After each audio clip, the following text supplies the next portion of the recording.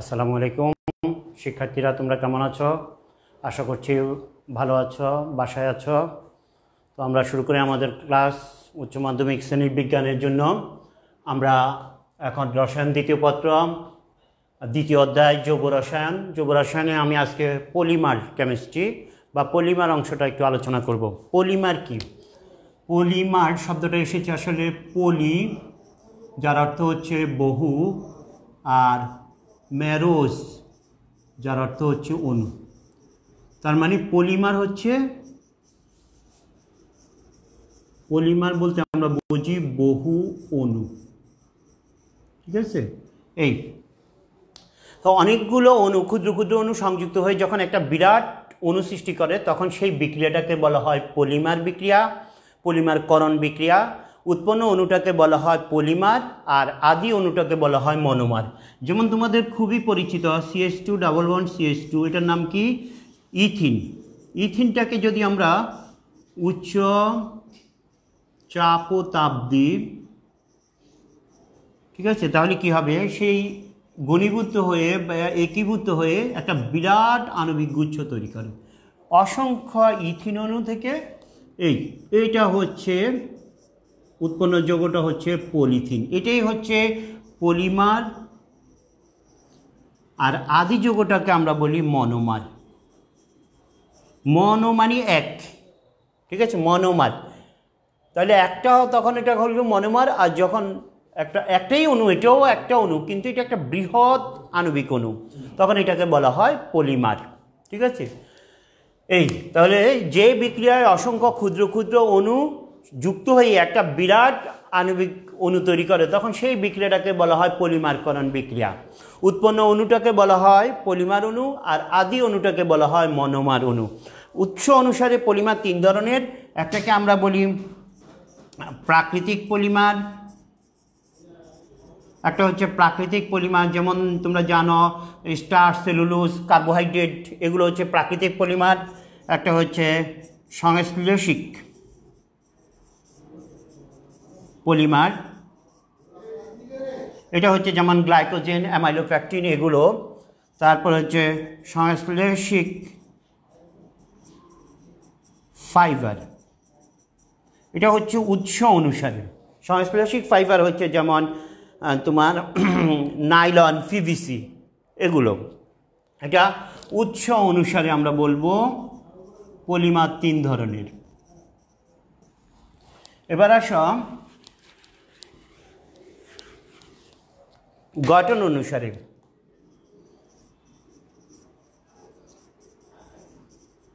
গঠন অনুসারে হচ্ছে তিন ধরনের। একটা হচ্ছে সরল শিকল পলিমার,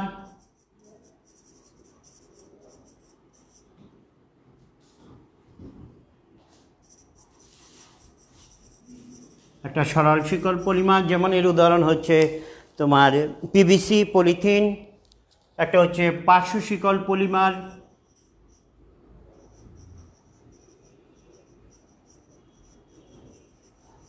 এটা হচ্ছে amylose, অ্যামাইলোপ্যাকটিন।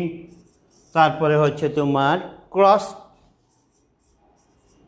Cross link polymer. Cross link পলিমারের উদাহরণ হচ্ছে যেমন ব্র্যাকেলাইট, মেলামাইন এগুলো। আর পলিমারকরণ বিক্রিয়ার উপর, আবার পলিমারকরণ বিক্রিয়ার উপর ভিত্তি করে এটা দুই প্রকার। পলিমারকরণ বিক্রিয়া অনুসারে একটা হচ্ছে তোমার কি, একটা হচ্ছে সংযোজন পলিমার, সংযোজন পলিমার একটা, আরেকটা হচ্ছে ঘনীভবন পলিমার।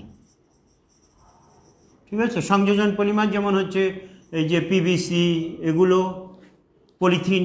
আর ঘনীভবন পলিমার হচ্ছে যেমন ব্র্যাকেলাইট, যেমন নাইলন 6:6, নাইলন 6:6। এগুলো নিয়ে আমি আলোচনা করব, সংযোজন পলিমার আর ঘনীভবন পলিমার। আবার আণবিক শক্তির উপর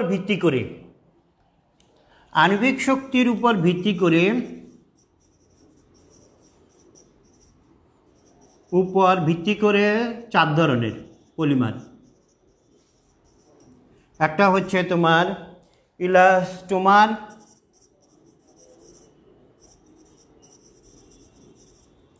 একটা ইলাস্টোমার এর উদাহরণ হচ্ছে যেমন নিউপ্রিন, একটা হচ্ছে ফাইবার,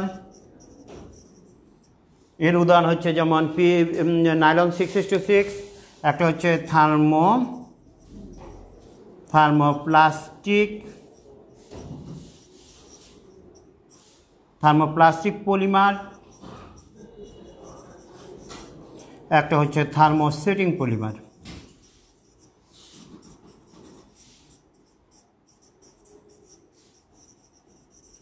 এই ঠিক আছে, যেমন থার্মোপ্লাস্টিক পলিমার হচ্ছে তোমার ওই যে পিভিসি, আর এর উদাহরণ হচ্ছে যেমন ব্র্যাকেলাইট। ঠিক আছে, এই এরপরে দেখো তাহলে আণবিক উৎস অনুসারে 3 ধরনের, গঠন অনুসারে 3 ধরনের, পলিমারকরণ বিক্রিয়ার উপর ভিত্তি করে 2 ধরনের, আর আণবিক শক্তির উপর ভিত্তি করে 3 প্রকার পলিমার আছে, ইলাস্টোমার, ফাইবার, থার্মোপ্লাস্টিক পলিমার, আর একটা হচ্ছে থার্মোসেটিং পলিমার। এখন দেখো প্লাস্টিক কি, প্লাস্টিক বা প্লাস্টিসিটি।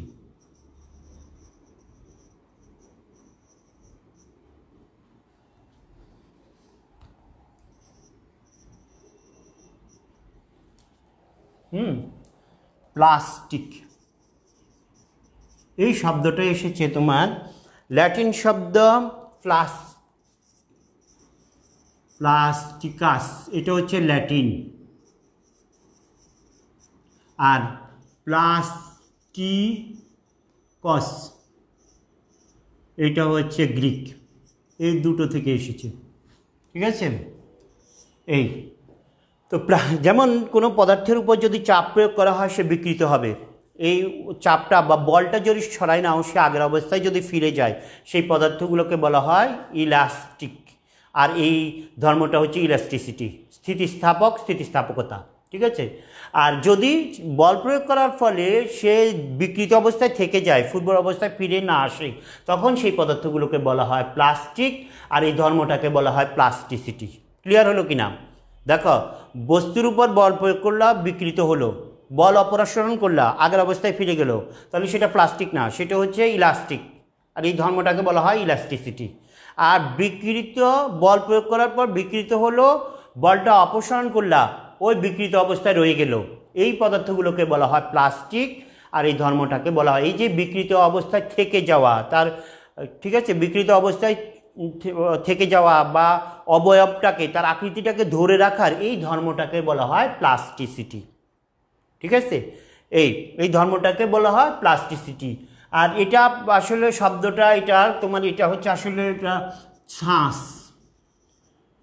ঠিক আছে, শ্বাসে যে শ্বাসে ফেলে যে আকৃতিটা দেওয়া হবে, সেই আকৃতিটা ধরে রাখার ক্ষমতাটাকেই বলা হচ্ছে, ধর্মটাকেই বলা হচ্ছে প্লাস্টিসিটি, আর পদার্থগুলোকে বলা হচ্ছে প্লাস্টিক। তাহলে প্লাস্টিসিটি বা প্লাস্টিক কি বুঝলাম? এখন দেখো এখানে আমরা দুটো জিনিস, একটা হচ্ছে থার্মোপ্লাস্টিক পলিমার। এটা কি? এটা হচ্ছে তোমার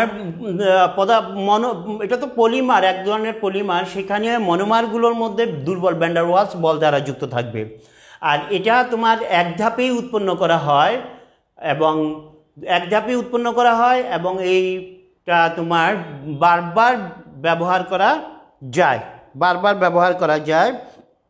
এই ধরনের হলে আমরা তাকে বলি থার্মোপ্লাস্টিক পলিমার, যেমন পলিস্টাইরিন। আর থার্মোসেটিং হচ্ছে কি? থার্মোসেটিং পলিমার হচ্ছে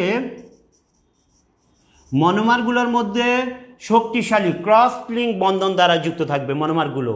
এই ধরনের পলিমারে মনোমারগুলো তোমার এখানে হচ্ছে দুর্বল ভ্যান ডার ওয়ালস বল দ্বারা যুক্ত থাকে, এখানে হচ্ছে শক্তিশালী ক্রস লিঙ্ক বন্ধন দ্বারা মনোমারগুলো যুক্ত হয়ে বিরাট এই পলিমারটা তৈরি করে, এটাকে আমরা বলি থার্মোসেটিং পলিমার। এই ধরনের পলিমার তোমার পুনঃ ব্যবহারযোগ্য নয়, যেমন হচ্ছে তোমার ব্র্যাকেলাইট। ঠিক আছে, ব্র্যাকেলাইট এই ধরনের পলিমারগুলো পুনরায় ব্যবহার করা যায় না। তবে এগুলা আকৃতিতে বড়, আণবিক বরে বড় হবে, ঠিক আছে, এবং এগুলা শক্তিশালী, ওটা অত শক্তিশালী না। এগুলা পুনরায় ব্যবহার করা যায় না, কিন্তু এই ধরনের পলিমারগুলো পুনরায় ব্যবহার করা যায়। এখন আসো আমরা সেই সংযোজন পলিমার এবং ঘনীভবন কিছু পলিমার দেখব। সংযোজন পলিমার হচ্ছে যেমন সংযোজন বিক্রিয়ার ফলে উৎপন্ন হয় CH2 ডাবল বন্ড CH2 উচ্চ চাপ ও তাপ, তাহলে কি হবে? উৎপন্ন হবে,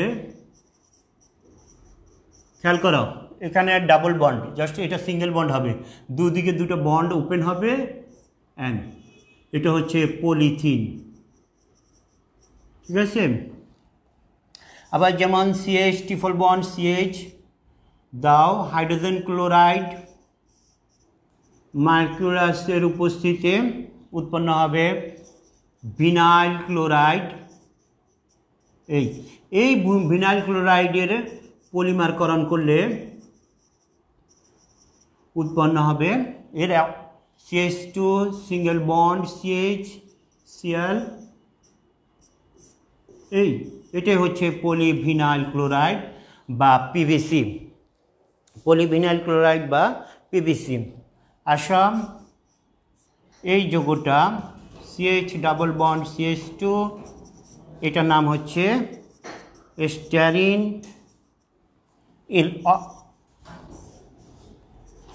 উচ্চ চাপ ও তাপ,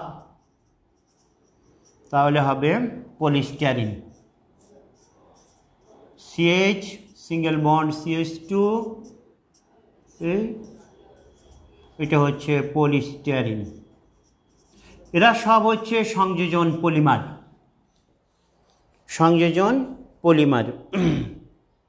এই যেমন দেখো CF2 ডাবল বন্ড CF2 টেট্রাফ্লোরোইথিন, এখানে দাও এই বিকারকটা, এটা হচ্ছে ফ্যান্টন বিকারক, ফ্যান্টন বিকারক। ফ্যান্টন বিকারকটা কি? ফ্যান্টন বিকারক হচ্ছে ferrous sulphate plus hydrogen peroxide, এই মিশ্রণ, এটাকে বলা হয় ফ্যান্টন বিকারক। দিয়ে এটাকে উচ্চ চাপ ও তাপ দিলে উৎপন্ন হবে Teflon CF2 single bond CF2, এটার নাম হচ্ছে ট্যাফলন। ওই রান্নার ফ্রাই প্যানে নন স্টিকিং আবরণ দিতে ট্যাফলনটা ব্যবহার করা হয়। এদের সবগুলোই ব্যবহার আছে, ঠিক আছে। এগুলা হালকা পাতলা স্বচ্ছ, এই জন্য প্লাস্টিক জাতীয় যেমন পলিথিন তোমরা জানো স্বচ্ছ পাতলা, যেমন এই জন্য এগুলোর বহুবিধ ব্যবহার আছে। তবে এগুলোর আবার ক্ষতিকর দিকও আছে, জানো। এটাকে পোড়ালে পরিবেশ ক্ষতি করবে, বিষাক্ত গ্যাস উৎপন্ন হবে। এটা আবার বায়োডিগ্রেডেবল না, সহজে ধ্বংস হয় না। তো বায়োডিগ্রেডেবল না হওয়ার কারণে যদি এটা মাটিতে দাও, কৃষি জমির উর্বরতা নষ্ট হবে, ফসল কম হবে। আবার এটা মানুষ ফেলে দেয়, দেখা গেছে সুয়েজ যে খাল আছে, নালা আছে, ওইগুলো ভরাট হয়ে যায়, আর যার কারণে তোমার ওই একটু বৃষ্টি হলেই পুরো রাস্তা ডুবে যায়, ঠিক আছে। ভালো দিকও আছে, খারাপ দিকও আছে, এই জন্য একেবারে বন্ধও করা যাচ্ছে না। এবার আসো আমরা, এগুলো হচ্ছে এটা সংযোজন পলিমার। এবার আমরা কিছু ঘনীভবন পলিমার দেখব।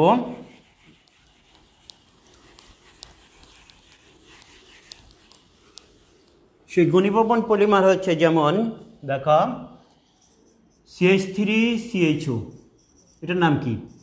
অ্যাসিটালডিহাইড বা ইথানল, ইথানল বা অ্যাসিটালডিহাইড। 20 ডিগ্রি সেন্টিগ্রেড, এখানে যদি কয়েক ফোঁটা সালফিউরিক অ্যাসিড দাও, তাহলে এটা 3 অণু পলিমারিত হয়ে উৎপন্ন করে, সেটা হচ্ছে এরকম CH3CHO।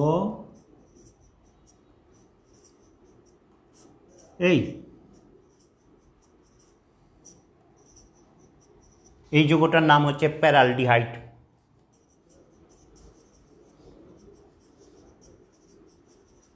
এটা ঘনীভবন পলিমার কখন হবে? আর সংযোজন পলিমার, আসলে সংযোজন পলিমার হয় ওই যেগুলোতে ডাবল বন্ড আছে, ওই টাইপ। আর এটা হচ্ছে জাস্ট কার্যকারী মূলক আছে, এই ধরনের কার্যকরীমূলক বিদ্যমান এই ধরনের হলে তখন আমরা বলি ঘনীভবন পলিমার। আর অনেক সময় এই ধরনের পলিমারগুলো থেকে অপসারিত হয়, 2 অণু হাইড্রোক্লোরিক অ্যাসিড 2 অণু পানি অপসারিত হয়। ঠিক আছে, এটা আবার দেখো ঠিক সেম অ্যাসিটালডিহাইড, এটা 4 অণু পলিমারিত হবে। এটা হচ্ছে যেমন ট্রাইমার, এটা হবে টেট্রামার, এটা হচ্ছে 0 ডিগ্রি সেন্টিগ্রেডে। যদি সালফিক অ্যাসিড দাও তখন হবে এটা CH3 CHO CH3 O CH3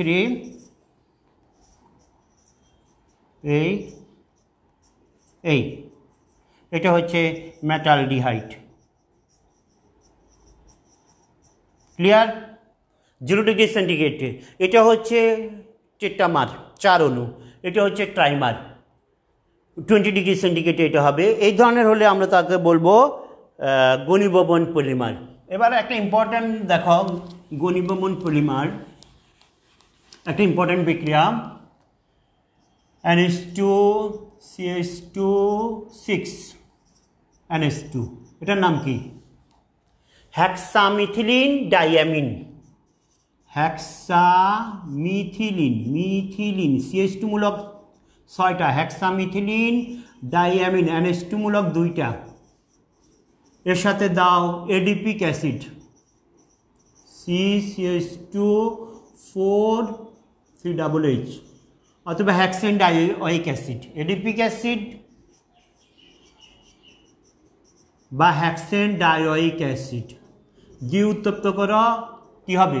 এখান থেকে একটা H, এখান থেকে একটা OH চলে যাবে, তাহলে উৎপন্ন হবে NH2 CH2 6 NH। খেয়াল করো, এখান থেকে H চলে যাবে, এখান থেকে OH, তাহলে এর সাথে এসে যুক্ত হবে CO, একটা অ্যামাইড বন্ধন হবে, NHCO অ্যামাইড বন্ধন, CH2 4টা, তারপর COOH। এবার এটা পলিমারিত হয়ে হাই টেম্পারেচার অ্যান্ড প্রেশার, তাহলে কী হবে? পলিমারিত হয়ে তৈরি করবে এটা NH CH2 6 NH CO CH2 4 CO, এখান থেকে যাবে OH, এখান থেকে একটা H, পানি চলে যাবে। এটার নাম হচ্ছে নাইলন 6:6। তো 6:6 মানে কি? এইদিকে 6টা কার্বন, এইদিকে 6টা কার্বন, 4 5 6, ঠিক আছে? এই জন্য এর নাম হচ্ছে নাইলন 6:6। অনেক সময় পরীক্ষা আসে 6:6 দিয়ে কি বুঝো? এটা কি বোঝায়? এটা কার্বনের সংখ্যা বোঝায়, ঠিক আছে? নাইট্রোজেনের সংখ্যা না, এটা বোঝায় কার্বনের সংখ্যা। নাইলন 6:6 এটা একটা পলিমার। তারপরে এগুলো হচ্ছে সব ঘনীভূত পলিমার, যেমন ফর্মালডিহাইড, এর সাথে দাও NH2 CO NH2 ইউরিয়া, তাহলে কি হবে? তাহলে CH2 NH CO NH, এই N প্লাস N ওয়াটার, এটা হচ্ছে urea formaldehyde raisin, urea formaldehyde raisin.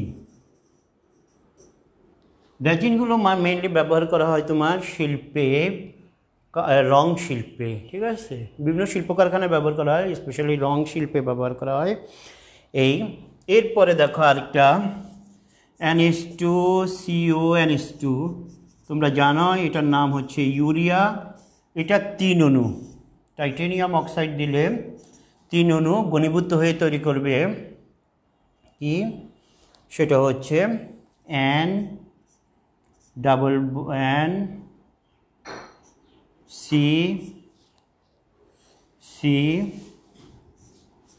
NH2 N C N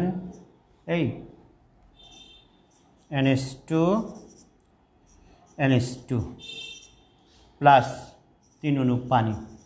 এটার নাম হচ্ছে মেলামাইন। খেয়াল করো, মেলামাইন, এর নাম হচ্ছে মেলামাইন। আর এই মেলামাইনের সাথে এটা হচ্ছে ইউরিয়ার ট্রাইমার বা ইউরিয়ার পলিমার। ইউরিয়াকে যদি পলিমারিত করা হয় উৎপন্ন হয় মেলামাইন। সেই মেলামাইনের সাথে আবার যদি তুমি দাও কি, সেই মেলামাইনের সাথে দিলা ফর্মালডিহাইড, তাহলে উৎপন্ন হবে জাস্ট NH2, যেটা এটা হবে NH, C, nitrogen, double bond C, তারপর nitrogen, single bond nitrogen C, এই এখানে হবে NH, এখানে NH, এখানে একটা CH2, এই এটা হচ্ছে মেলাডুর। এই মেলামাইন এবং ফর্মালডিহাইড এই দুইটার মিলে যে পলিমারটা সেটা হচ্ছে মেলাডুর। এটা মেলাডুর, ঠিক আছে। এরপরে দেখো আমরা আরেকটা স্পেশাল পলিমার দেখাচ্ছি, যেটা হচ্ছে ব্র্যাকেলাইট। এটা হচ্ছে ওই যে থার্মোসেটিং পলিমার, বৃহৎ পলিমার।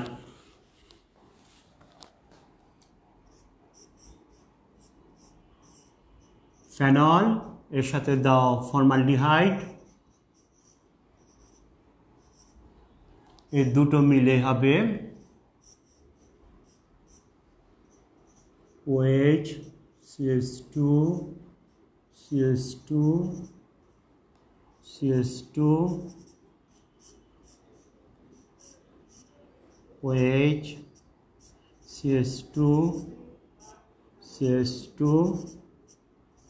এটা একটা বিরাট পলিমার, OH, CH2,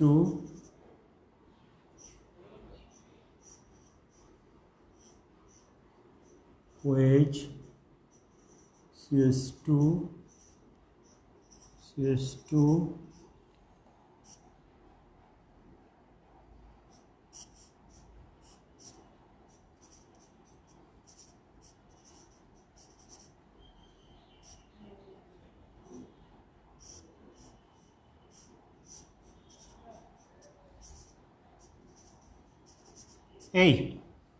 এই যে বিরাট এই পলিমারটা হচ্ছে ব্র্যাকেলাইট। এই যে বৈদ্যুতিক সুইচ, বালতি, এগুলো তৈরিতে ব্যবহার করা হয়। অত্যন্ত তাপ ও বিদ্যুৎ অপরিবাহী, উচ্চ তাপ ও বিদ্যুৎ অপরিবাহী, ঠিক আছে। এই ব্র্যাকেলাইট। এরপরে দেখো আমরা এবার কিছু যে প্রাকৃতিক পলিমার নিয়ে একটু আলোচনা করি। যেমন প্রাকৃতিক পলিমারের একটা মনোমার হচ্ছে গ্লুকোজ। এটা হচ্ছে হচ্ছে তার চক্রীয় গঠন। দেখো এটা 2 নম্বর পজিশনের ওয়েস্টটা নিচের দিকে, 3 নম্বর পজিশনের ওয়েস্টটা উপরের দিকে, 4 একটা নিচের দিকে, আর এখানে হবে CH2OH। খেয়াল করো, এখন গ্লুকোজের এই 1 নম্বর কার্বনের ওয়েস্টটা যদি নিচের দিকে থাকে, এগুলো 1 নম্বরের ওয়েস্টটা যদি নিচের দিকে থাকে তখন এটাকে বলা হয় আলফা ডি গ্লুকোজ। বাকিগুলো ঠিক আছে, শুধু 1 নম্বরের। এবং এটা হচ্ছে হাওয়ার প্রজেকশন। আর আমরা যদি সাইক্লোহেক্সেন শেয়ার কনফরমেশনে দেখাই তাহলে হবে এরকম। খেয়াল করো, এই OH এগুলো সব হচ্ছে ইকুটোরিয়াল পজিশনে। এই 1 নম্বরের এটা অ্যাক্সিয়াল যদি হয়, খেয়াল করো, হচ্ছে ইকুটোরিয়াল, অ্যাক্সিয়াল পজিশনে ওয়েস থাকলে তখন আমরা তাকে বলি আলফা ডি গ্লুকোজ। এটাও আলফা ডি গ্লুকোজের সংকেত, এইটাও আলফা ডি গ্লুকোজের সংকেত। এই দুটোই চক্রীয় গঠন, কিন্তু এটা শেয়ার কনফরমেশন বলে। এটা চেয়ার আকৃতি, দেখো চেয়ারের মতো, ঠিক আছে। ঠিক সেম এবার আসো আমি দেখাই আলফা ডি গ্লুকোজ। এবার যদি এই ওয়েসটাকে উপরের দিকে দাও, এই শুধু 1 নম্বর কার্বনের OH, আবার এখানেও চেঞ্জ করা, এখানে এসটা, এখানে ওয়েসটা ইকুটোরিয়াল, বা এখানে সবগুলো ইকুটোরিয়াল, তখন এটাকে বলা হবে বিটা ডি গ্লুকোজ। তখন এটা হচ্ছে বিটা ডি গ্লুকোজ। কেমন? তাহলে alpha D glucose, beta D glucose চিনলাম। এবার দেখো আমরা একটু দেখাই, যেমন এটা কি আলফা ডি গ্লুকোজ,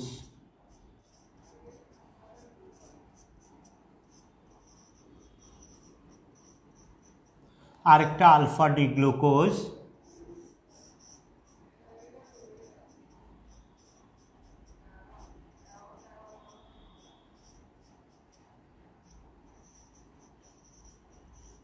এই দুই অণু যখন ঘনীভূত হয়, এটা মনোমার এটা মনোমার, এগুলোকে মনোস্যাকারাইড বলে, তখন একটা ডাইস্যাকারাইড উৎপন্ন হয়। খেয়াল করো, তখন এইটা হলো 4 নম্বর কার্বনের ওয়েজ, এটা 1 নম্বর কার্বনের ওয়েজ, এখান থেকে এখনো পানি চলে যাবে।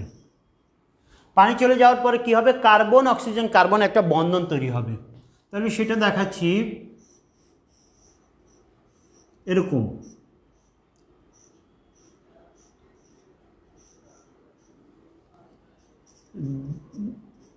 তিন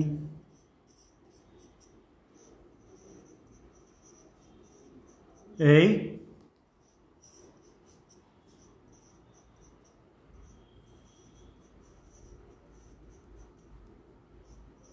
এই যে বন্ধনটা, খেয়াল করো, এই যে বন্ধনটা, এই বন্ধনটাকে বলা হয় গ্লাইকোসাইডিক বন্ধন। এই বন্ধনটাই হচ্ছে গ্লাইকোসাইডিক বন্ধন। তো গ্লাইকোসাইডিক বন্ধন দু ধরনের, এটাকে আমরা বলবো আলফা গ্লাইকোসাইডিক বন্ধন, আলফা গ্লাইকোসাইডিক বন্ধন। আবার এটাকে আলফা 1,4ও বলে, কারণ একজনের 1 নম্বর কার্বন আরেকজনের 4 নম্বর কার্বনের লিঙ্কেজ, এই জন্য আলফা 1,4 গ্লাইকোসাইডিক বন্ধনও বলে। আবার দেখো এটা বিটা ডি গ্লুকোজ, তাহলে আরেকটা বিটা ডি গ্লুকোজ লিখি, এই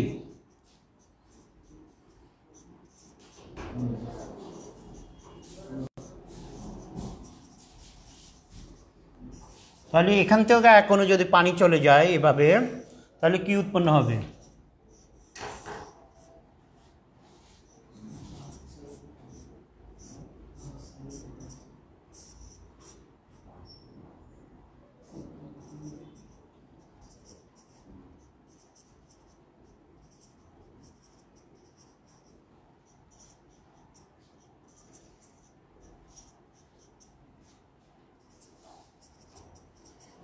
এইখানে দেখো এই বন্ধনটা, এটাকে বলা হয় বিটা গ্লাইকোসাইডিক বন্ধন।